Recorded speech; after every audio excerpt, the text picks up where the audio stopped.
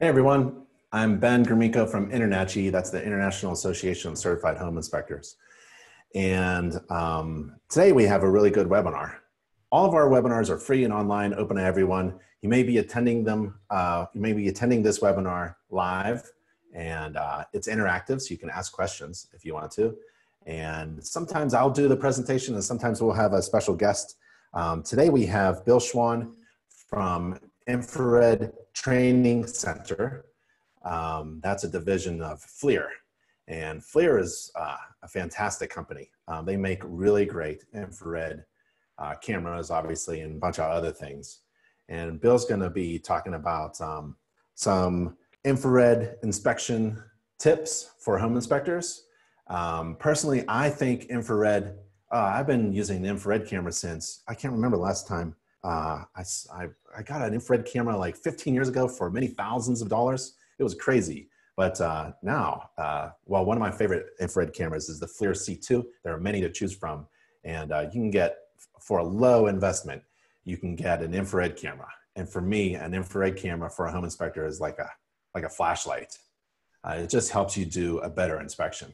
The problem is that you have to interpret what you're looking at. And if you don't know what you're looking at, you're going to screw up everything. So you have to get trained and certified. And one of the best training resources is ITC. And Bill, are you with us? Yes, I am. Good morning, everyone, or good afternoon, wherever you may be.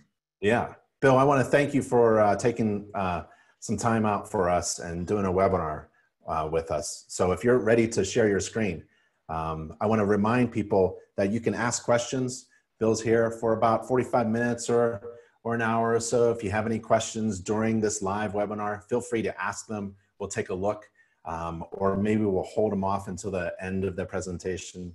And Bill has, at the end of the presentation, a really good offer and some additional resources for InterNACHI members to get some training on infrared.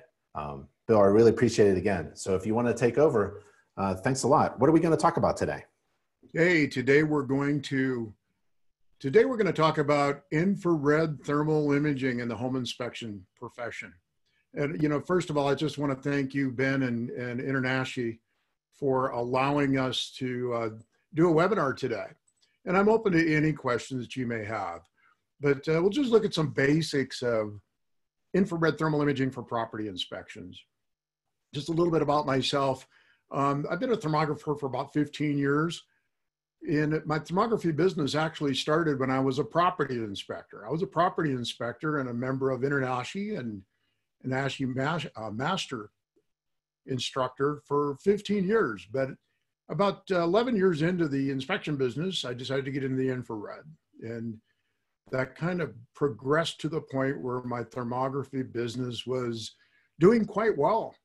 The other thing that I am is FAA 107 certified SUAS pilot. So I instruct the SUAS, or if you will, drone courses for ITC, the Infrared Training Center. A lot of different things that we instruct: level 1, level 2, level 3, thermography, optical gas imaging, public safety, roofing thermography as well. So this, hope you enjoy this. If you have any questions, feel free to post them at the Q&A or ask them online. We have a complete training schedule, course descriptions, registration, and more at infraredtraining.com. And if you're in the Middle East or Africa, irtraining.eu is a great way to review what we offer. And the other thing that we have there is some pretty exciting promotions right now. If you sign up with a course and sign up for a specific package, it actually provides you with a E6 and a 1-year subscription to FLIR Thermal Studio. That's our latest software, and FLIR Thermal Studio is about $1,200. So this is a pretty exciting promotion with the camera and the software.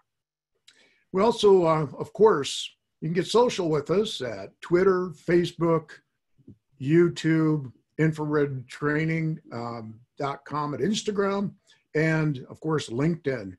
YouTube is a great way to learn as well, because there's a lot of videos there on what emissivity is, how to operate a given camera. So there's a lot of information available there at YouTube at FLIR.com. At IR Training, the other thing that you can get at IRtraining.com, there's a lot of free webinars. It doesn't have to cost money. How do I operate my FLIR EX camera? What is infrared?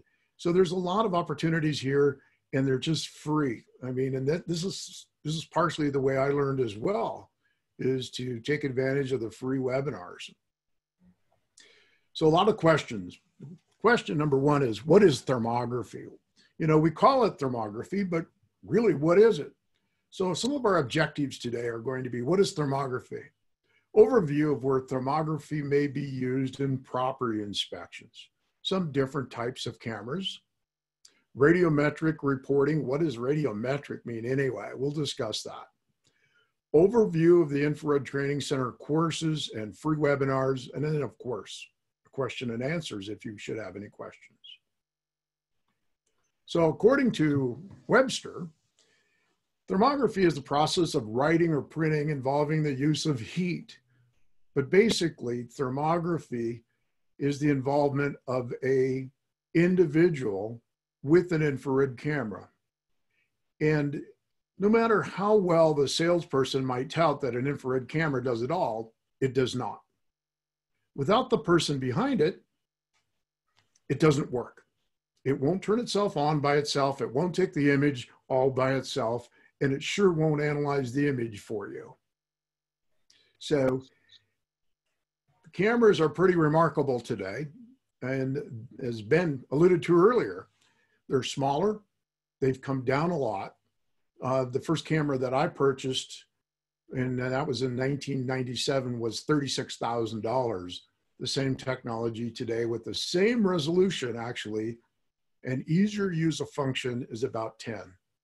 So things have changed a lot for thermography, and I think they've changed for the good. Remember, your camera, an infrared camera, does not see through anything. What it detects is the amount of emitted energy from the source, or the lack of emitted energy from the source. So the camera really doesn't see through the walls or see through an object. It's detecting emitted energy from the source. This is an important thing to remember as we do thermography. Why can we see something very different in an infrared thermal image that we can't see with our eyes? Our eyes can only see about 0.4 to 0.75 in the electromagnetic spectrum. Very, very narrow band. We see colors, we see faces, we see a lot of things, but the challenge is we think we see it all until we get into infrared. I know when I first started in thermography, it was very eye-opening for me to see that we could see items in the long wave between 7.5 and 14 microns, emitted energy in that long wave band. So we get to see more. And in my opinion, we get to advise our clients more as well. So our clients may have specific questions or specific evaluations that we just can't accomplish always with the visual human eye. This is a good image here taken from the outside of a home. And again, a lot of this webinar will have images, but you can see there's areas of the sections of this vaulted ceiling inside this home that may not have adequate insulation or insulation deficiencies. Again, interpreting the image is very important, and having to learn how to interpret that image has to do with emitted radiation, emissivity, background reflections, distance, humidity, ambient temperature. All those things have a bearing on the image and what you're going to see on the screen. Then it's really important to whatever you're looking at, whether it's electrical, mechanical, whatever you might be looking at, is that you have the appropriate, what I call, background knowledge and experience. So even though we may know a lot about thermography, if we don't have the background knowledge and experience about electrical, as this example, we may not be even able to know what we're looking at. And that's why I think this technology is perfect for home inspectors. Many home inspectors have been trained, are qualified, and understand building science.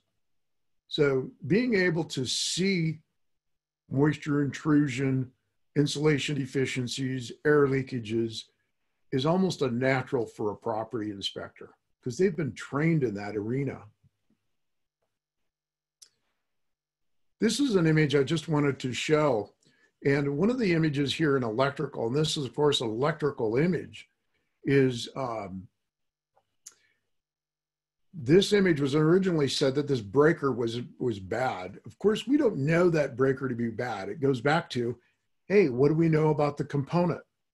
So in order to determine something like this, you would have to determine the load.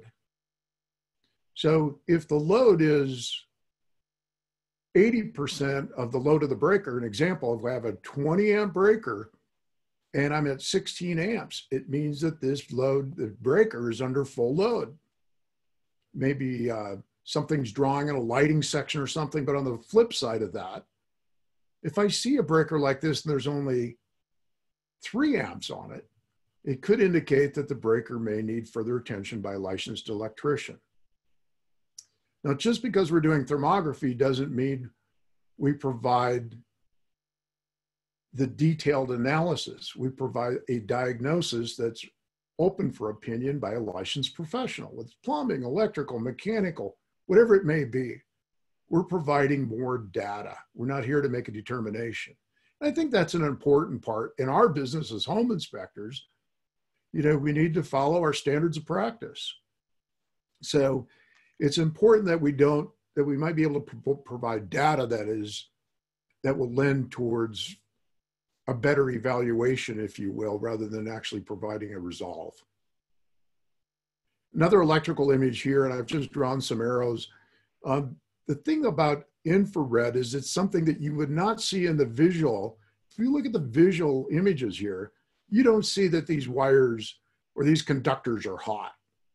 Here you've got on the left side, you've got a conductor at the top. And you can see that, of course, that wire is overheated. On the right side, you see a neutral conductor coming into a panel, but you visually can't see that they are overheated. Of course, this may be a good example of further recommendation by a licensed electrician. I'm going to mention just some basic ASTM standards as well. ASTM 1060 is a technical reference for use of thermography in determining insulation efficiencies. In this image here, you can see that there are some insulation deficiencies, if you will, or there's some lack of efficiency here. And this increased cooling costs, increased heating costs, and it's quite easy to see. This is what's called a qualitative infrared image. So what we're doing is interpreting the image based on our background, knowledge, and experience. You don't see any temperature measurements here. Temperature measurements, if it were on this screen, would be a quantitative measurement. So two different types of measurements, or two different types of evaluations, I'm sorry, qualitative or quantitative. So just wanted to kind of put that into the discussion as well. And Bill, for home inspectors, we're in the qualitative, right? We're not really, home inspectors are not measuring things, moisture content or temperature differences. Unless you're in Texas, I think they actually have to measure the temperature difference at the furnace and the air conditioning system. But we're in the qualitative, not the quantitative world, right? I would agree, Ben. I would agree. Most of what my experience has been in the property inspections is using our background knowledge and experience that we know as home inspectors and using it qualitatively. Most building science is going to be qualitative. It's rare that we would use it quantitative. Yeah. But then again, if we do use it quantitative, do we know the standards to take a good quantitative measurement? And that gets into more discussion than we have time for today. Another image of a qualitative insulation deficiency in a vertical vaulted ceiling. Kind of an interesting discussion here. This was a brand new construction, was 8 months old, and they could not get this room to heat above 58 degrees, even if the thermometer or thermostat was set at 80. So it was pretty interesting here that we could have helped them identify this with a simple qualitative image. This is kind of an interesting image as well. This is an insulation deficiency at a ceiling. And of course, it's much cooler on the inside than it would be in the attic. So the insulation deficiencies show up as warmer because what we're detecting is the actual heat from the attic. The second law of thermodynamics just kind of tells us heat transfer always occurs hot to cold. So that heat energy is going to be moving through an object or through a ceiling in this instance, so that the infrared camera can detect the emitted radiation from the lack of insulation in the attic. Just a little bit about SIPS panels. There's just a general assumption that SIPS panels are very tight, and overall they are. But if during the installation process, those SIPS panels are not caulked or installed properly, you're going to see some insulation or some air leakage or air intrusion. So I've just, there's a couple of temperature spots here, and we've just put them into, to show that the outside temperature is about 51 degrees, the inside temperature is about 55. We're getting air infiltration through the outside corners of SIPS panels. And I was rather surprised the first time I seen the SIPS panel installation and the air leakage that was occurring at certain locations. But just another application that you might consider. Of course, attic accesses are probably one of the weakest parts in any structure. The attic accesses typically doesn't receive the same amount of insulation as the rest of the attic. And depending on where you're living, what zone you're living in, and you can determine that by the International Energy Conservation Code, you need to apply the same type of insulation to the attic access as you would to the rest of the access. And there's different ways to do that. But this is a great area of heat loss in many structures. And many of you may or may have not have seen this, but this is just a general graph that's been around for quite a while. ASTM 1060 is a technical reference guide for use of thermography in detecting air leakage. Basically, every home has a neutral pressure plane. That neutral pressure plane could be anywhere from 3 feet to 4 feet up from the main floor that you're standing on. Anything above that neutral pressure plane is air exfiltration. It's pulling the air out of the structure. Anything below that is air infiltration. And I don't know if anybody's experienced this, but sometimes we will walk into a home and we can smell odors, or we smell maybe mustiness from a crawl space. That's because we're experiencing air exfiltration and air infiltration in every home. So ASTM 1060 is a great technical reference if you would like to consider looking into that to identifying air leakage. The other thing about air leakage is that it has a great impact on insulation. If I have an R19 in a wall and I have a lot of air leakage to that wall, I can cut that R19 down to R10 pretty quick. The other thing about air leakage, whenever we have air movement, we also have moisture molecules moving through the structure. Those moisture molecules can deposit within the walls, bring allergens with them. So it's air leakage is probably one of the biggest calls that I got as a home inspector with an infrared camera. I'm sitting and watching my TV in my recliner, and I have cold area behind me. I don't like that. If I might be willing to pay for it. I mean, it isn't about the cost, but I don't want to be cold in my recliner when I'm watching my favorite football game. So I got a lot of phone calls for air infiltration as a property inspector. This is kind of a unique image I took quite a few years ago in '06. And I actually took the IR camera up into the attic, and the insulation was, this was deemed to be a very energy efficient structure. It was a condominium. And of course, you can see that probably with the block wall there. But the amount of air infiltration through the attic was pretty substantial. And this was not with a blower door, which we can talk about later, and it was not with pressurization of the structure. This was just the structure under normal use.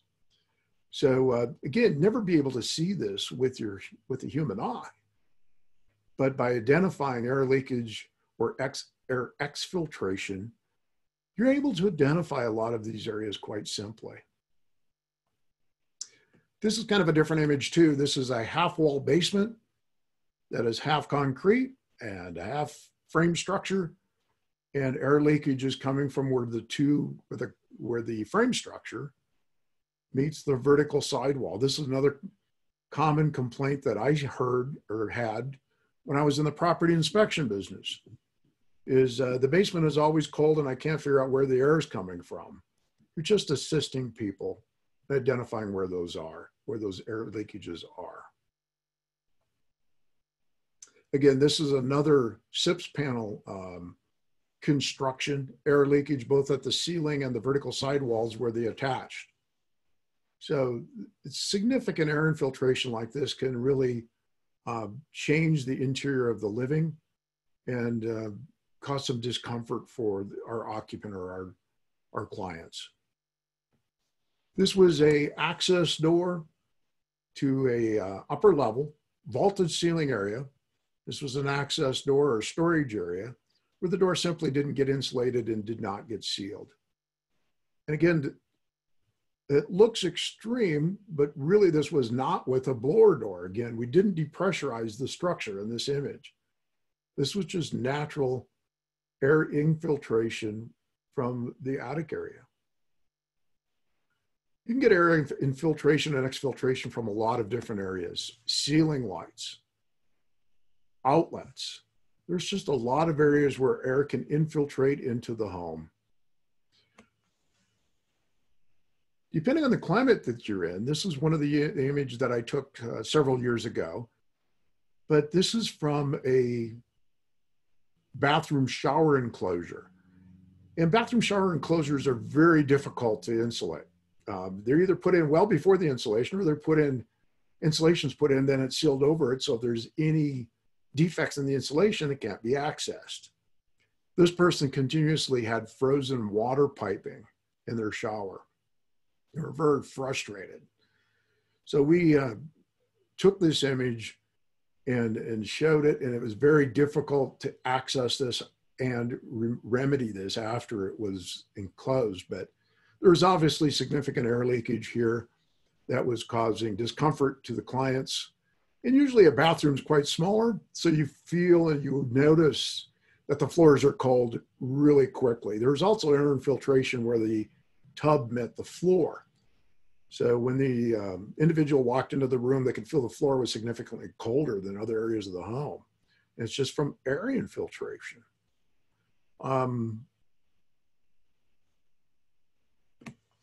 Several years ago, I wrote a white paper, and it's called Building Thermal Envelope Commissioning with Thermography.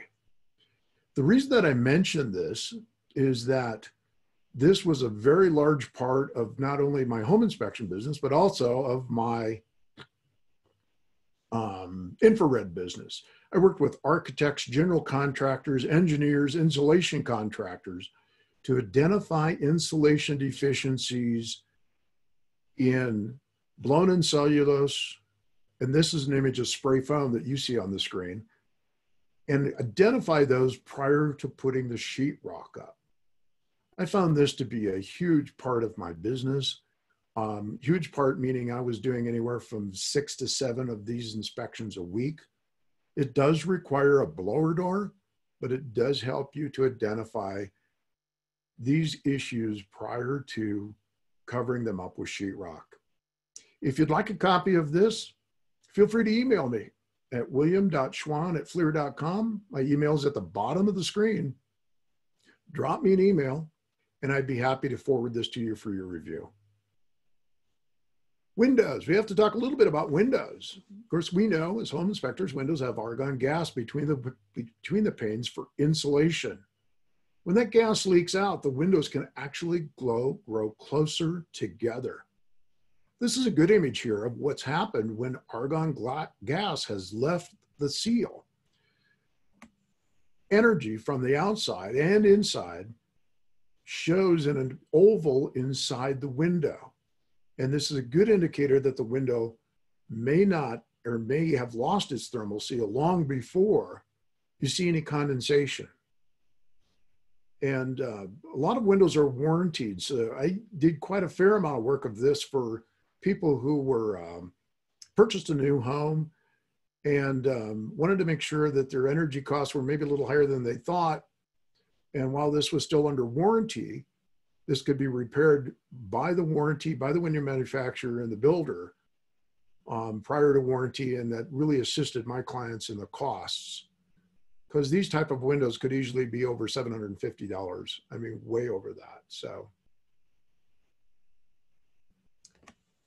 I enjoyed working with some structural engineers as well. Structural engineers in this image would say, hey, can you kind of tell me if there is any solid object that is different than the rest of the wall that would be a column that could properly support that is there or is not there.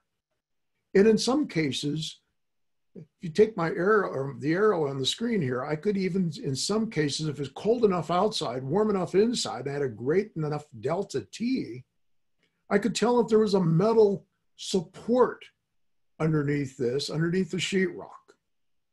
So in some instances, architects and engineers really appreciate somebody who knows thermography and can assist them with evaluating these type of evaluations. Here's another evaluation that I did for structural engineers, and that is performing infrared thermal imaging on CMUs, concrete masonry units. Of course, we know when we build a concrete block wall, the structural engineer will designate that certain cells will be filled with grout or concrete. The question is, are they properly filled, and did they get filled all the way to the top? And the engineers would have me come by on a monthly basis, or sometimes every 2 weeks, and do these scans just to assist them in assuring that before we put any load on top of the roof, like a huge roof frame, that these buildings were structurally completed correctly. The arrow shows what a grout line would look like. Of course, in order to do this, we need to know a little bit about thermography and infrared science, specifically heat capacity. The grout lines have a different heat capacity than the open CMU unit. So the grout lines will hold the energy longer than the open CMU unit. So that's kind of what we talk about in a lot of our classes, is just some basics of infrared science to assist you in interpreting these images correctly.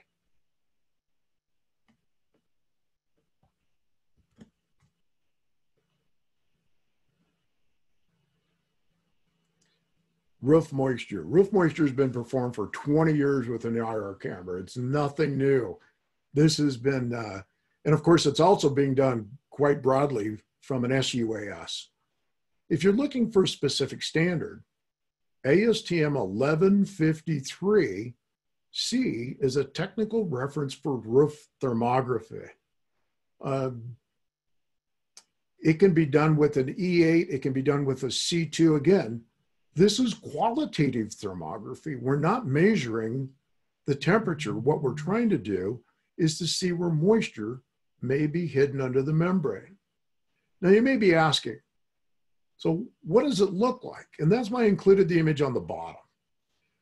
The bottom shows that there was not only moisture underneath the membrane, there was also moisture up into the exterior insulated finish system. And you can see that, and I'll bring my arrow down so I can kind of see where that's at. And then the roof membrane as well. So why does the infrared camera see this as warmer? Just some basics about infrared science. Water has the highest heat capacity of almost any object. So during the day, when the water beneath the membrane heats up, and as soon as the solar load is off of the membrane, you can see there's a difference in between the way the membrane holds the heat and the water holds the energy. So it makes it easier for us to identify areas that may have moisture underneath them. This was, again, a fair good amount of my business that I work with roofers. They love this technology, didn't want to invest in it, but were happy to hire me to do it. So this is another opportunity for us as property inspectors. And Bill. Yes. You're mentioning heat capacity. So when if a home inspector is looking for moisture, which we love to look for, one of the things that's fairly not easy to find, but the heat capacity of water makes it a lot very fun to find for a home inspector who holds an infrared camera in his or her hand. Because the heat capacity, like you said, it's the one thing in a building that holds the most energy for the longest period of time, right? Exactly. So water has a thermal capacitance of 1.0, very high. If you compare that to other objects that might be metal, it has a very low, or oil has a thermal capacitance of 0.80. So it looks different under the membrane. It looks completely different. Remember though, if we're in the inside of the building, people always used to ask me, hey, do you have an infrared camera? Yes. Can you come and find moisture in our walls? And I'd say, nope, but I can find evaporation. Yeah. They quit being smart with us and just come out and find the water, okay? But really, if it's on the inside and it's not exposed to solar load, it's evaporation that you're seeing. Evaporation cools the surface, condensation warms it. So if you have water on the inside and it's not exposed to solar load or heat, that evaporation is what you're looking for. One of the tricks I used to use that was fun is that I would do moisture mapping, and many of you maybe have done this. I would take a fan, accelerate the rate of evaporation, and find the moisture much quicker with an infrared camera because I would cool it down. Of course, this is a time thing. So if you spend too much time on it, you'd cool the object down to where you couldn't see it. Yep. So it's timing. Yeah, so an entire wall or an entire carpet could be wet. If it's the same temperature as the environment, you won't be able to actually see it with the infrared because it's kind of like invisible if it's the same temperature. But because it has a hold on energy for longer periods of time, if you blow air across it, then you change the environment and it looks different. The water kind of pops out. Great point, Ben. And you know, if you look at ASTM 1060 or 1153, they always recommend one thing.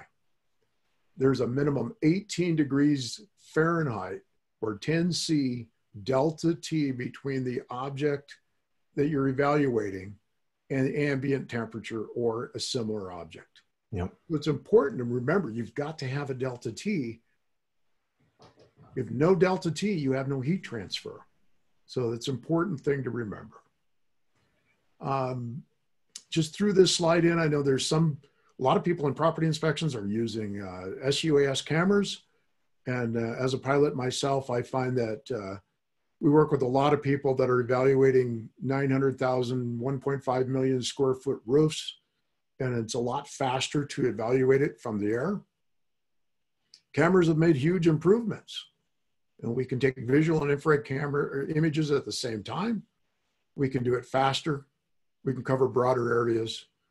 And roofers are really looking for people that know and understand how to do this practice. Another inside moisture, again, what we're looking at here is evaporation. So evaporation cools the surface, condensation warms the surface. So moving that air creates my delta T, has been mentioned, and it allows me to see with more definition where the water might be. Just another image here of a moisture intrusion in a ceiling from an upper level apartment that kind of flooded. I like it when people say it's a minor flood. There's no such thing as a minor flood. If it's a flood, it's a flood, is my opinion. But IR is going to let you see to the degree how far did that moisture really move. It even works at the exterior of the building if the conditions are correct. This is a leaking wash machine valve at a second-story apartment that obviously has traveled down through the inside of the wall cavity and is visible from the outside as well. One of the things that we don't think about using IR for is plumbing. We have a plumbing trap or a plumbing area that is has a blockage. Where's that blockage actually located? Is it down further up into the pipe, or is it the bottom of the trap? This is real easy, and the reason it's easy is, again, this is qualitative. It's qualitative because what the camera is seeing is real basic. More radiation or less radiation. The blockage has a different ability to emit the energy than the rest of the pipe. So you're seeing a difference here. More emitted radiation, less emitted radiation. Of course, we haven't talked about emissivity yet, and we'll talk about that briefly as well. How hot is the water temperature? Again, something that's pretty simple with an IR camera, as long as we remember it must be in focus. If your camera is out of focus or the image is out of focus, with an infrared camera, with a regular camera, if our image is out of focus, it looks distorted. But with an infrared camera, not only will it look distorted, but all of our temperatures will be wrong. So we need to make sure that our camera is in good focus in order to take a temperature. This is a quantitative image. This would be one of the few examples we'd use as using the camera quantitatively. Another example of quantitative, although it could be qualitative, is radiators. We look at a radiator, we can see that there's a difference in temperature, and there could be a partial blockage in this radiator that is not allowing the full flow of the fluid through the radiator.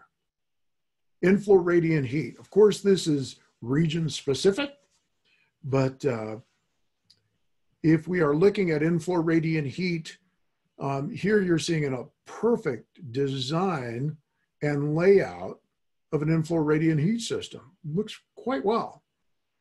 And here you're not seeing that. And here you can see that the lines are not spaced correctly. You can see that their lines are overlapped. This was a rather interesting project and a brand new home construction. And a lady said, when I stand in front of my refrigerator, the floor is always cold, but if I move 2 feet, it's nice and warm. What's going on with that?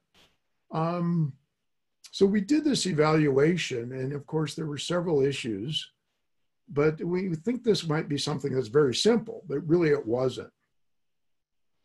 The beautiful cherry cabinets all had to be removed. The floor had to be removed. All the appliances had to be removed. They were well over 180,000 before this was complete, because it was a very large kitchen area. So you think it might be something quite simple, but there was a demand that this be fixed and made correct. So IR can help us identify some things. HVAC. Here we see some HVAC leakage. This is in a basement. You can see the support, unfinished basement here. We've got some air leakage here at the connection points. This is a rather interesting one I took in a crawl space. Notice that there were no heat distribution, and when the heat was running, there's very little airflow through the grills. So looking down on the crawl space, what we found is during the installation process, the end never got put on this duct. So all the air that was being produced by the furnace unit was being blown directly into the crawl space. And we see a little bit of air leakage up here at the top as well.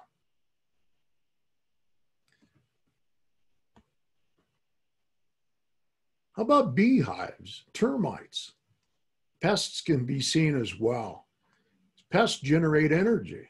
And if that energy is different than the rest of the wall or the rest of the component, you'll be able to see. Here's a good example of two different resolution cameras.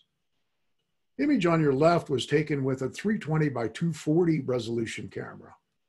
Image on your right was taken with an 80 by 60. The higher the resolution, the higher the number of pixels, the more detail we achieve. So you can see the graininess in this image, and you can see a little bit more clarity over in this image. But pests are sometimes can be easily seen as well.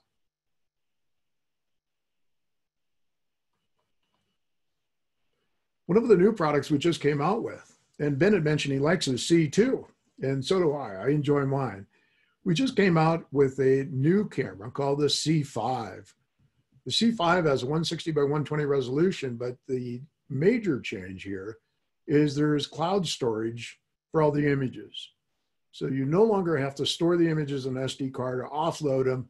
You create a cloud storage unit or storage for all of your images and can access them anytime for you or your client.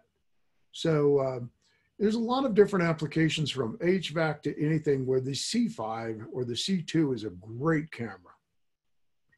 And I've used one for years. I carry one in my back pocket almost every day. So it's just handy because you never know what you're going to get into. Other different types of cameras might be the FLIR E8. The FLIR E8 has been around for, oh gosh, at least 8 to 10 years. It's tried, it's been dropped, it's been thrown, it's been falling off ladders. I'm just talking about my personal experience. But the E8 is very durable, and it has a good resolution of 320 by 240. The E75 is a newer camera, and the advantage of the E75 is that it is all touchscreen, and that the focus can be manually focused, where on the E8 it is auto-focused. So you get a little bit, you get better detail, easier use of function. And then the T cameras, the T530 is again, just another step up. The lens can articulate 180 degrees straight up or straight down. And I've found this to be very useful in property inspections, electrical inspections, overhead power inspections.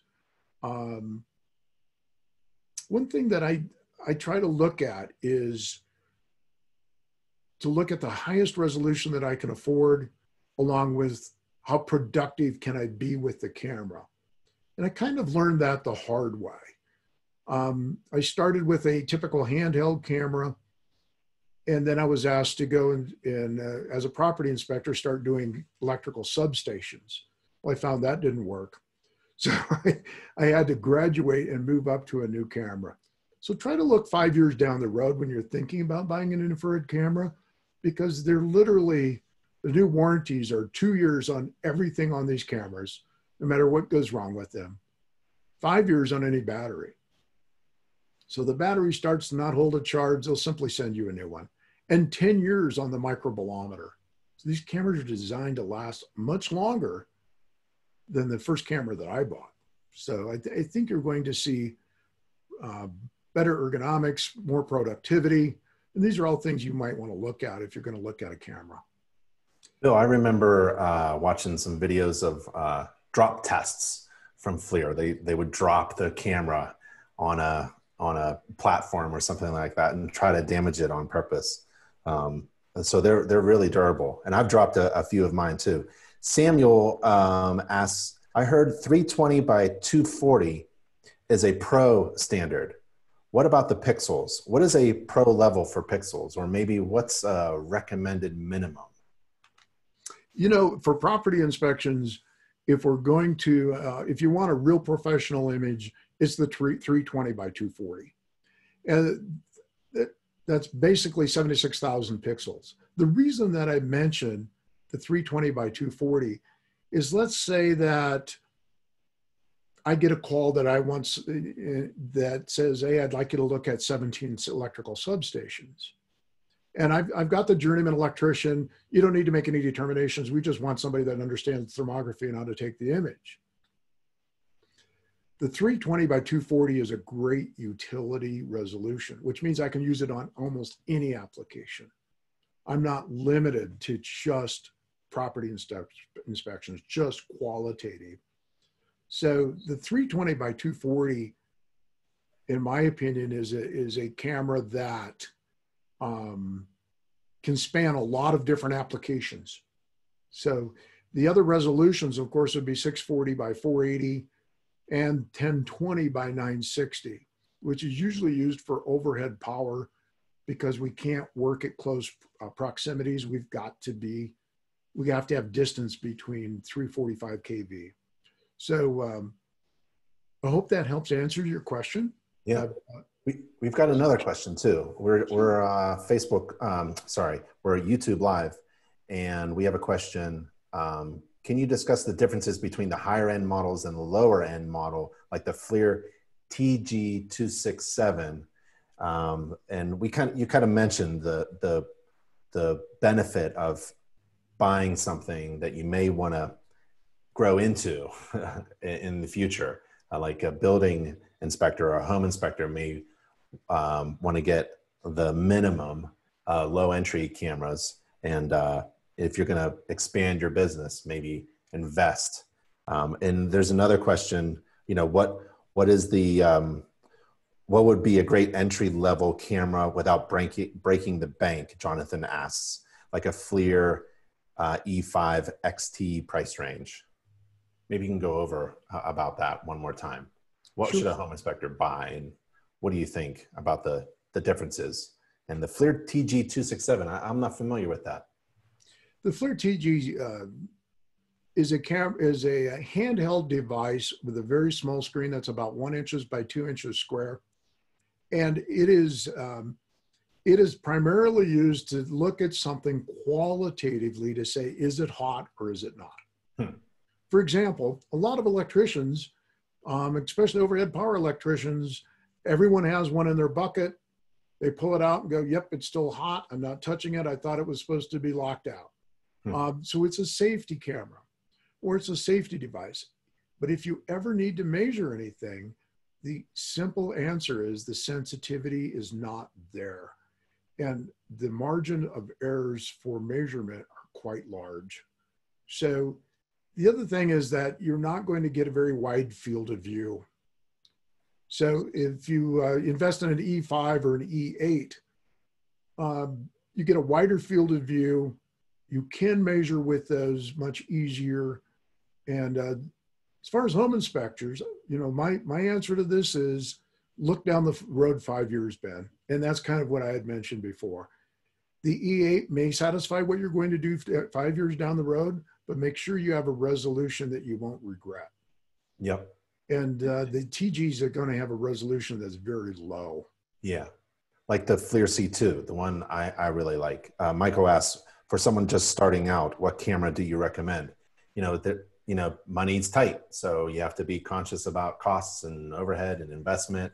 So I recommend, you may disagree, Bill, like if you can get into infrared at a low cost, decent camera, that'd be a good first step, but always be improving, always starting to think about investing into something bigger and better. What do you think? No, I agree, Ben. And the biggest mistake I made is I bought a FLIR B camera. I paid $3,800 for it.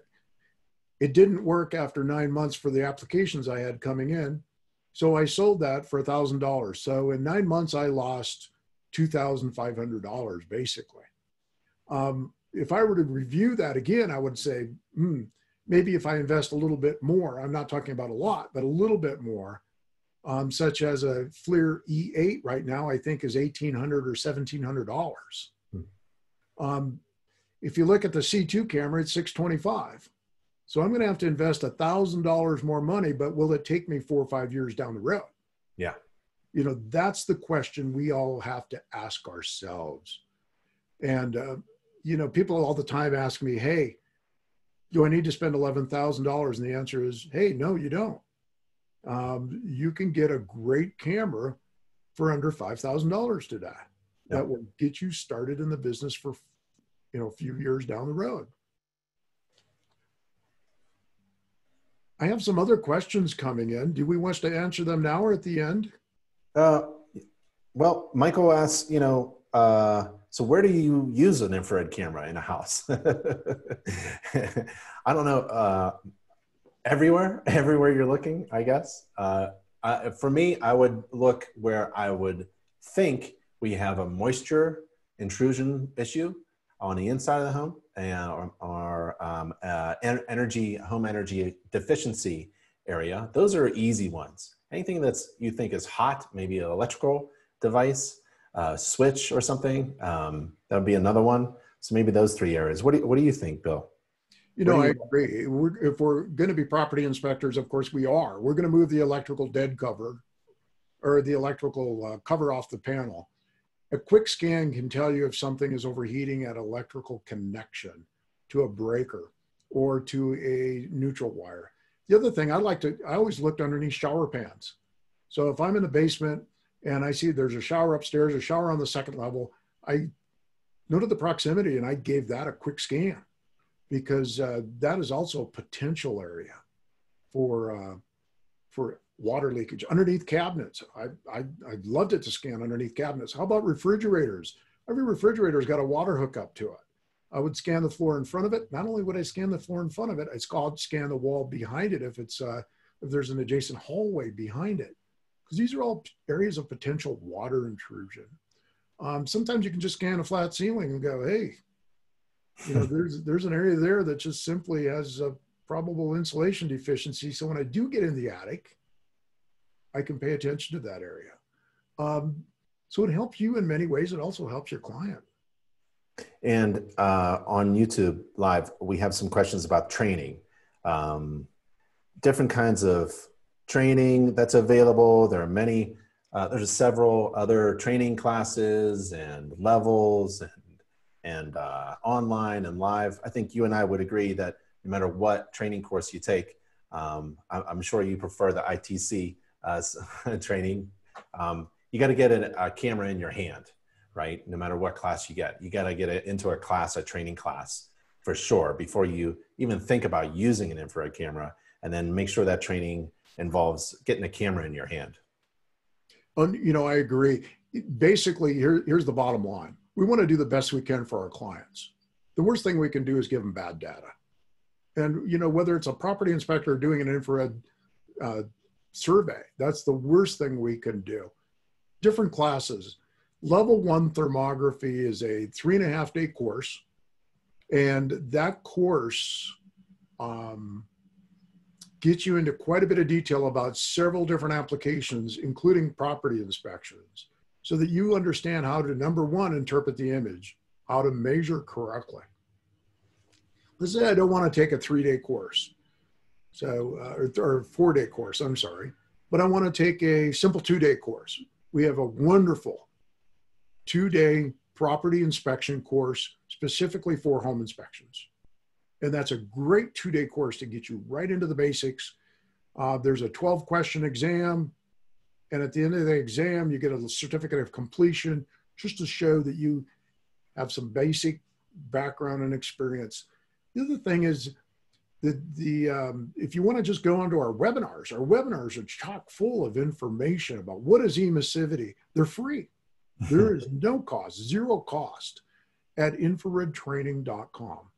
So you can go get the information for free, say, hey, I want more, take the 2-day class and say, no, I want to go all the way to level 1. And the difference between level 1 ITC and level 1 other courses is we follow the American Society for Non-Destructive Testing guidelines for certification. So no matter where you go globally, your certification is valid. You can go to Germany, you can go to Puerto Rico, and that certification is still valid. So that's kind of why our training may be a little bit different. Very good, very good. There's a couple other questions that are highly technical maybe, and you know, for further information, you know, that Bill's always available. And somebody asked for your email address as well. So please continue with your presentation and we'll get to the questions later. Great. On. I've got a few answered questions here too. We'll continue, and we're just about wrapped up here. Okay. Remember, if you're going to take infrared images, you have to analyze those images. In order to analyze those images, you need what's called radiometric software. Well, what is radiometric? Well, first of all, radiometric software is that every pixel contains a temperature. So radiometric software would be FLIR tools. And guess what? It's free. So you can download a free version where you see it on the screen there at FLIR.com/product/FLIR tools. It's free download, and there's no hooks or connections. You don't have to upgrade it. If you want to upgrade it, you can, but you can keep that forever. I mean, and there's no annual fee for it. So it's free, literally free. So this is a great way to thermally tune your image or take a look and analyze your infrared images. We also have a product called FLIR Tools Plus. The advantage of FLIR Tools Plus is I can take 6 images horizontally or vertically in thermal, and I can stitch them together and analyze all those images. So if I have a large commercial structure, 10 stories, I can stitch all those things, those items together, all those images together. And I have more analysis of those images in FLIR Tools. FLIR Thermal Studio is another advanced, is much further advanced, so I can take video, I can edit video all thermally, extract images, put them back in. FLIR Thermal Studio is a lot more detail and a lot more to analyze. Remember, when you're doing a property inspection, several things you might need, including, it includes IR too. Your moisture meter, anemometer, what is the wind speed? Wind speed will cool the outside subject area or cool the component, maybe making it difficult to see. A blower door, of course, some of us may or may not be familiar with this. This is pressurizing or depressurizing a structure to assist in finding air leakages. We can use mirrors, but the most important thing I think we have to remember to use is our background, our knowledge, and experience. And personally, I've never been afraid. If I don't have the background, knowledge, and experience, I'll hire somebody to assist me. I'll be happy to do it because they're going to help me learn that subject matter. So I've never been afraid of hiring someone. Don't forget to market it. With the ITC certification, you get the right to market the ITC logo. A lot of people put it on their websites. They use it to market, and it drives business.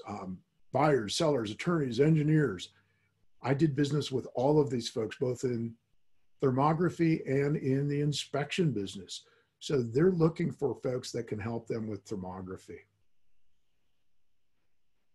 Limited time, there's no limit on this, really. Sign up for any infrared training course at www.infraredtraining.com. Use the code NACHI20 and receive 20% off any enrollment. So whether it's the 2-day course or the 4-day level 1, maybe you want to take an SUAS course and learn how to evaluate roofing from the air. 20% off any of our courses. You can view all of our courses at infraredtraining.com. I just want to say thank you to everybody that listened in today. Greatly appreciated. I know you may have a few questions. I know there's a few Q&A questions. Is it a good time now to try to answer those? Samuel Lopez, what was your email address again? I would say that the best one would be william.schwahn@flir.com. william.schwahn@flir.com is the best email address. Another question that came in from Paul. Do we anticipate having an RCT class in Boulder anytime soon in the reasonable future? Well, what's ITC doing with classes nowadays during this COVID thing? Yes, we'll be doing live classes again. beginning June 23rd, I'm doing a class in Denver for optical gas imaging. So we'll be going live with our classes. Of course, we'll have limited attendance, only 9 students per class to start with, social distancing and everything else involved. We do have a level 1 online course. You take the first day on your own, and there are 3 days of instructor-led course and with an examination at the end. So there's also that ability, if you wish. In our online courses, we have had over 500 people sign up already. So our online course will also expand to level 2, optical gas imaging, and also to SUAS. Let's see. What camera do you suggest that combines IR image and photography side by side? Don't they all do that? They have, doesn't all the FLIR ones kind of combine or put them in picture? Lewis, a great question. Yes, all cameras today, all the infrared cameras today will do picture in picture side by side. So first thing it'll do is take an infrared image. Within 2 seconds, it will automatically take the visual image. So you always will have 2 pictures side by side. Paul asks, what should electrical circuits be under load to get a proper evaluation? You kind of mentioned that a little bit before. Oh, Paul, great question. Great question. If we're talking about indoor power, it should be at minimum of 30% to load. So if we're not at a minimum of 30% to load, we won't see enough resistance from the system. So most of them should be at 30%. If we're doing outdoor power, it's 40% load. David asks about building science course. Does ITC have a building science course? We do have a building science course. We still have that course. We have had limited enrollment, so it's still out there. It's still available. We'll post that in the schedule, and you can see that schedule at infraredtraining.com. Does does FLIR have an infrared drone? Yes. Yes, we have several infrared cameras. FLIR started about 8 years ago, actually, with infrared cameras on SUAS. And the latest one is actually the Mavic 200, yeah. the DJI Mavic 200. And that has a 640 by 480 resolution camera on it. Wow. And so it's very good resolution camera. And it, of course, takes visual and infrared at the same time. So I was actually out just flying that last week. And of course, we've got several cameras. We've got the FLIR View Pro. The FLIR View Pro is actually probably one of the most reasonable cameras. It comes out with 640 by 482 for $1,500. Wow. You can attach that to several different types of platforms or aircraft. So there's also called the FLIR Duo. The FLIR Duo gives visual and infrared at the same time. Again, 640 by 512. And that camera's come down considerably in price. It's well under $4,000, I believe. But there's a large opportunity out there for SUAS as well. I know there was a question, I think it just disappeared. One of the questions was, I had a P65 camera. Yeah, still a dinosaur. Very valid camera. And I said, and absolutely, that was the one I paid $36,000 for. That P65 is a very, very durable camera. It's still out there, 320 by 240 resolution. So yes, I love that camera. And I did applications from overhead power to substations to indoor electrical to building science to just about everything with that. Well, Bill, I really appreciate it. Really appreciate your time being with us and talking infrared. It's one of my favorite topics. I'm a big believer that all home inspectors should be carrying a really good flashlight, an infrared camera, moisture meter, and all that fun stuff. It only makes them better inspectors. So I really appreciate your time talking to us about infrared. And I know if there are any more questions, you can contact Bill, and I really appreciate it. Thanks, buddy. Thank you, Ben. It's been a pleasure. Bill Schwahn, and drop me an email if you just want to talk, or if there's any questions you have at william.schwahn@flir.com. Thanks, Ben. Right. Thank you, Bill. Stay safe and healthy, everybody. Bye now. Bye-bye.